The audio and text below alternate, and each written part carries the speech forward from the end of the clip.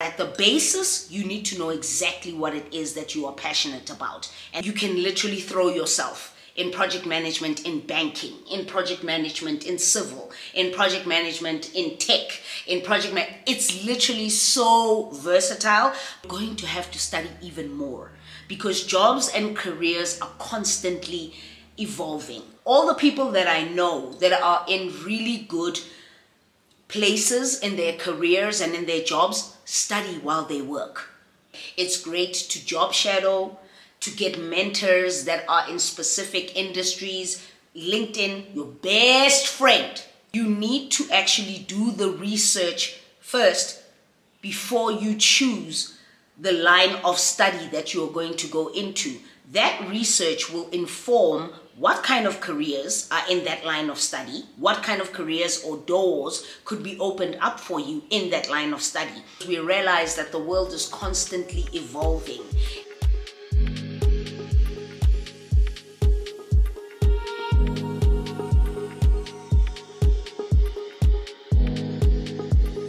Hey everybody, welcome back to the channel. Welcome back to another video. It is great to be back, to be sitting in my cozy little seat, you know what I'm saying? Welcome back. Thank you so much for being here. As always, thank you for choosing me over and over and over again. I really, truly, tremendously do appreciate it. Now, this is going to be the beginning of a new series. Now, let's not get excited. Let's not be like, what do you mean, Katleho? It's going to be under the stable of the Real Talk videos. However, I wanted to do a series of videos that are very quick fire, rapid fire, like just quick 10-15 minute long videos where we can talk about whatever it is that you guys would like my opinion on, whatever it is that might be more on the serious side, hence why it is part of the Real Talk series of videos. And I'm really excited to introduce these because if you think about it, generally the videos on my channel are quite long, and I'm trying to do just sort of shorter videos that are quick, succinct and to the point. So this is going to be just 10 with Kat, right? Because we're going to be hanging 10, but maybe sometimes we'll be hanging 10, hanging 15 minutes. This one might be a little bit longer because I am introducing the series to you guys. It is going to be under my Real Talk playlist anyway. So any one of my Real Talk videos, you will find the Just 10 with Kat videos, okay? So thank you so much for being here. Today we are going to be talking about something quite a bunch of you guys have been asking me to speak about, and that is career goals, or anything to do with a career or picking a career. If you're just going out of high school and you're going into tertiary and you're not sure what career path to choose, what you should go into, that kind of thing. Now, I do want to make a disclaimer here, folks, okay? I do want to make a disclaimer here. I'm not a career consultant or coach or whatever it may be. I'm going to be sharing a little bit about my story in terms of how I got to where I am, and then we will talk around what I advise you to do, especially when you are in the point in your life where you're trying to pick a certain career to go into, or you're trying to pivot, because that's what happens. A lot of the time, that's what happens. For many people, you either take on an extra career or an extra side hustle that then turns into a career, or whatever it may be. Life is it's different in that way. It's not linear. Things happen, things change. You go into certain spaces in your career, as you do in your personal life, in your emotional space, in your mental space. You go into certain places that you may have never thought you would find yourself in. So let's talk about it. I got this from one of you guys, or a few of you guys on YouTube, where you asked me, sorry about that, where you asked me about careers or career goals, and I have spoken about these things. I know a lot of you guys may be new and you're not familiar with all of my content, but if you go under the Real Talk playlist, you will see that I talk a lot about mental health, about careers, about heartbreak. I literally have videos where I talk about these things, so please do check them out. They are there. Just run the playlist, watch the videos, or listen while you are doing something or other. So I put up a little question bar in the community tab, and I got a bunch of suggestions for me to speak about career or career path or career goals and that. One of them was, hey Kat, please speak on choosing the right career path. It's tricky not knowing what to study or what to do in life. Any advice on that? Cool. I really admire your career path and the way you've been able to balance so many different roles, from a full-time job to coaching and content creation. Can you share your strategies for staying disciplined and focused? I do have a video on that in my Real Talk playlist, so please do check it out.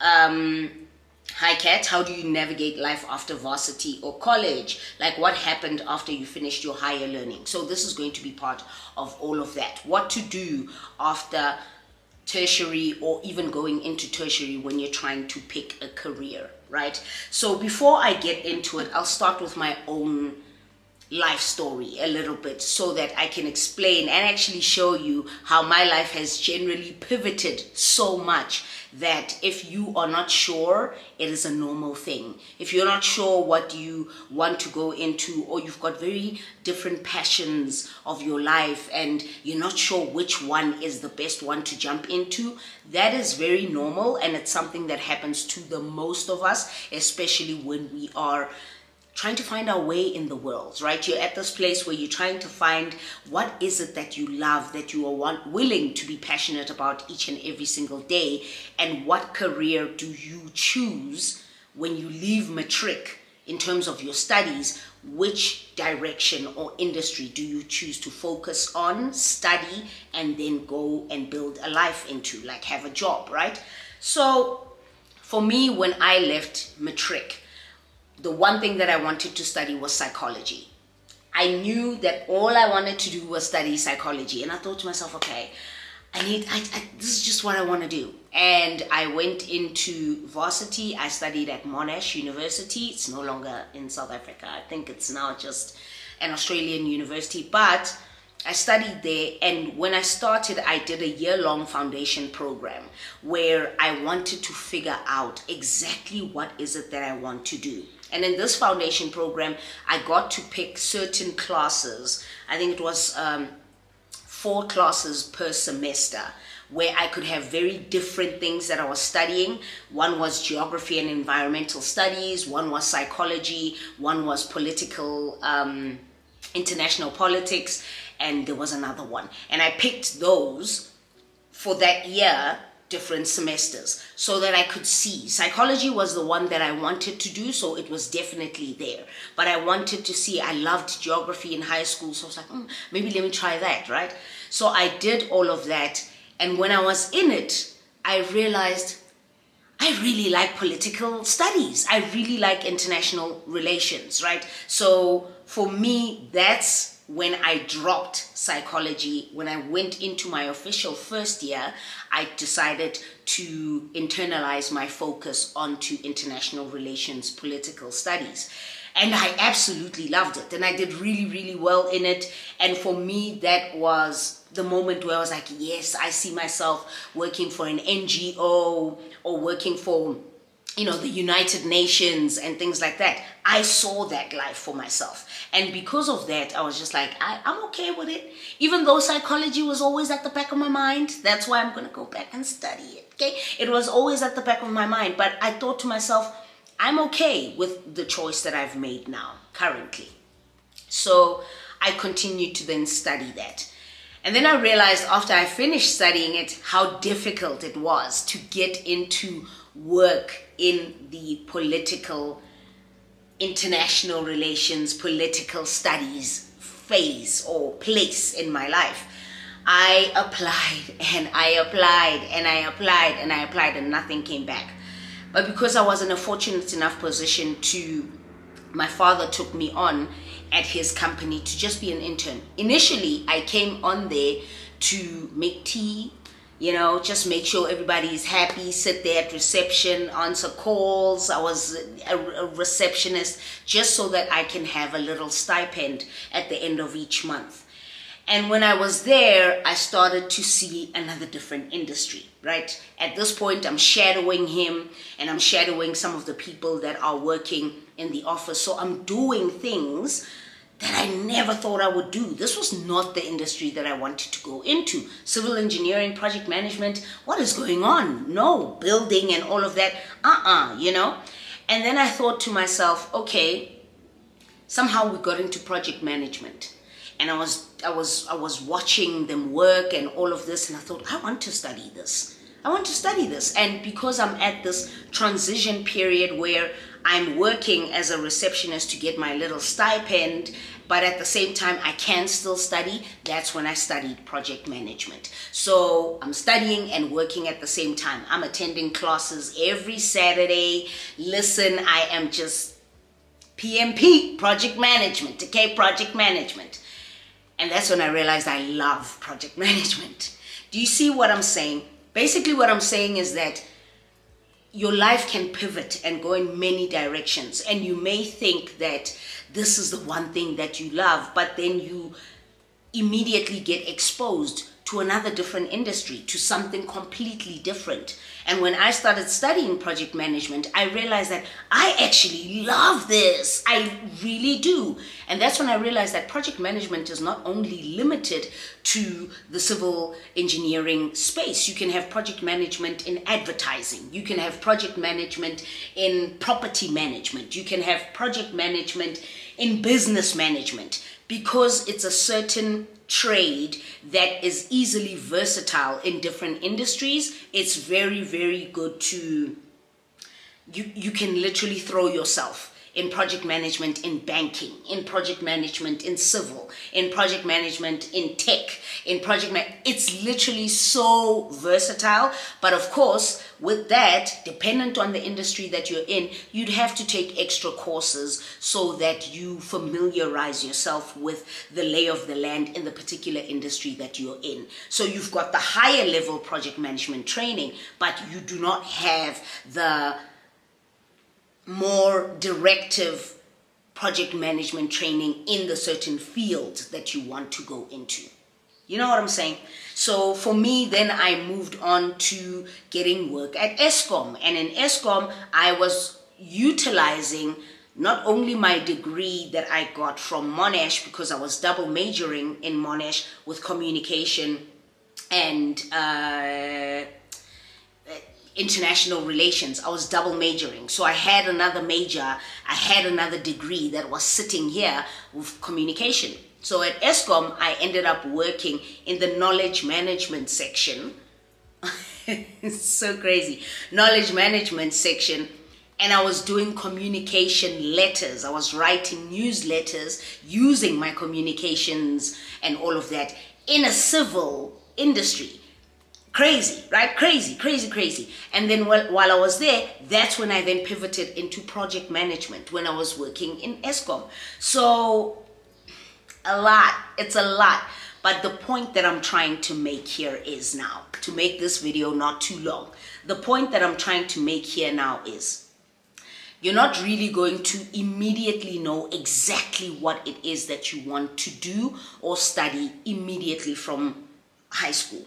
You will know generically, you will know that I want to get into accounting, but you're not sure what part of accounting you want to get into. You're not sure if you want to get into tax, or you want to get into, I don't know, chartered accountancy, or you want to, I don't know how it works with all these different industries, right?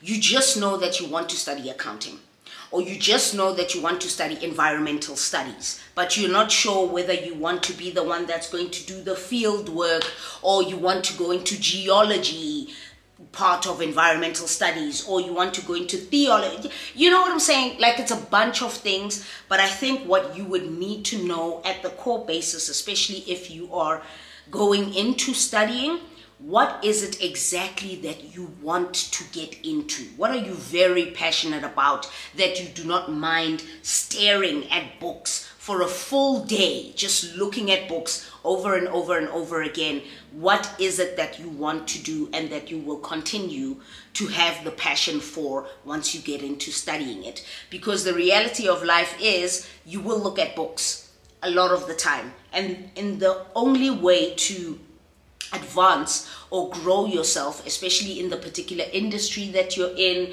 the particular, walk of job life that you're in, you're going to have to study even more, because jobs and careers are constantly evolving. I am one for short courses. I love short courses, especially once you get into a certain industry.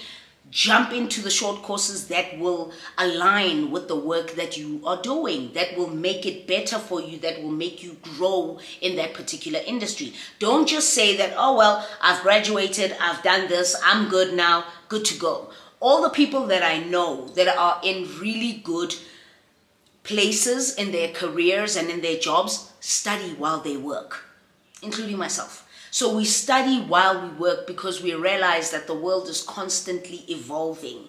It's not in a place where you can just say, well, I've studied, I'm done. Now I'm part of the working, I'm a law-abiding citizen, a working citizen, and I'm never going to look at books again. Not if you want to grow. If you want to grow, you're going to do certificates, you're going to do short courses, you're going to do whatever it may take to help you evolve in that certain industry. But at the basis, you need to know exactly what it is that you are passionate about. And that is something that I cannot answer for you. You will know that you love art or you love literature. Maybe you like to read and you want to get into literature. Then familiarize yourself with what careers they can be in literature. This is the thing that I think people don't talk a lot about. You need to actually do the research first before you choose the line of study that you're going to go into. That research will inform what kind of careers are in that line of study, what kind of careers or doors could be opened up for you in that line of study. That literature will help show you that, okay, if I get into that research, right? If I get into literature, these are the jobs that I could possibly get into. Then from there, that list of those particular jobs, is there one that fascinates you? Then you're already zeroing it down, right? You're already bringing it down a notch to say that, okay, this is definitely one I could get into. I like this. Yeah, I like to study about rocks. I want to get into environmental studies, but I really like to know about, the different layers of rocks and sedimentary rocks and this and this and this and this. Like, all those kinds of things will help you narrow down. But that takes a lot of reading up and research. And it's not that hard to do. Not with platforms like not Instagram, TikTok, maybe YouTube and all of that. You can find think pieces, research, writings, articles that may help formulate what kind of career or industry you want to get into. And then as you grow with your studies, if you're getting a degree and then you want to get your honors, then you want to get your master's, then you want to get your PhD, doctorate, all those kinds of things, then you're going to zero it in even further. You're going to narrow it down, because when you do things like honors and masters and PhDs and all of that, you have a thesis. So with me, in my thesis, when I was doing the international relations, my thesis had a lot to do with the laws that are in support of children and how it impacts children that come from impoverished backgrounds and all. Do you understand how I had to narrow it down when I was doing my postgraduate studies? And that's basically what you're going to do. And then you realize after that, okay, now these are the lines of work that I can get into. Use the platforms like TikTok. YouTube has great speaches, events, things that you can sit and listen to somebody who you might like, and you might like to go into their line of work and all of this. Find out what kind of pieces they've written or what kind of speaking engagements that they've been at, and actually listen to what they're saying and listen to what is involved to getting into a career in that particular industry. And that will help narrow things down for you. I cannot tell you what career path to get into. I do not know what you like and what you do not like. I can, however, tell you that it's great to job shadow, to get mentors that are in specific industries. LinkedIn your best friend. LinkedIn should be your best friend from when you are in tertiary. You use it like you use Facebook, like you use TikTok.